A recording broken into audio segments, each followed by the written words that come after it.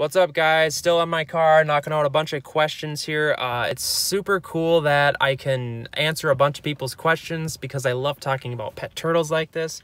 And I was getting tons of people asking questions from the Facebook groups when I'm posting all my tanks of turtles, and I just love keeping pet turtles. So this is really cool for me to connect with other people, and I really like it when you guys ask your questions about pet turtles.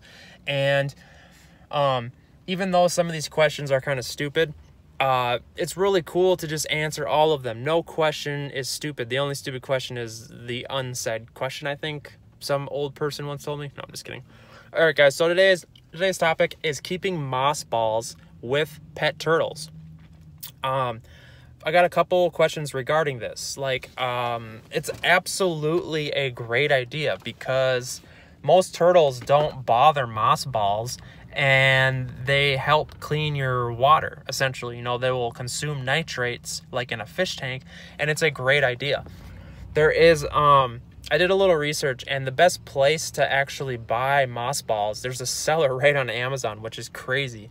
There's a couple of them. Aquatic Arts is one of them, and I think Imperial Tropicals is the other. But I'll throw a link in the description box to the best seller. I noticed that they've been a best seller for years, and you might as well just buy from them. So it's a great idea to add moss balls to your tank. Most turtles, in my experience, aren't gonna care about a moss ball or screw with it. It's a great addition to an ecosystem. You know, like, that is the cool part about creating these artificial habitats, is the more real you make them, the better off they are, because we're trying to replicate natural habitat, and live plants like a moss ball is a great addition. So this was a good question, because people sometimes wonder, you know, if the turtle's gonna eat live plants or if it's not. It's just it's a great question. So if you guys have other questions, hit up the comments or just PM me on this account here.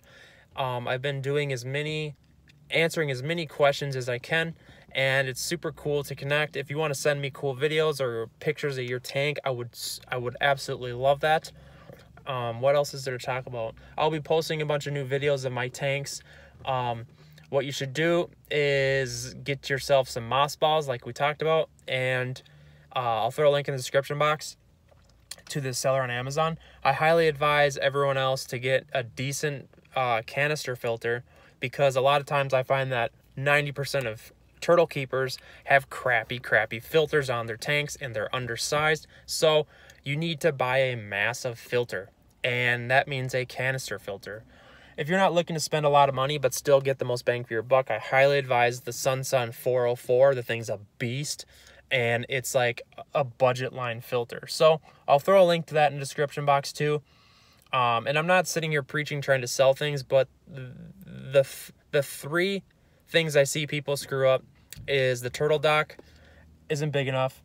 Number 3, that the canister filter isn't big enough. This person's doing something really odd right next to me. I totally apologize. Number 1, your filter's too small. Number 2, your dock is too small. You can check out some of the better ones on Amazon.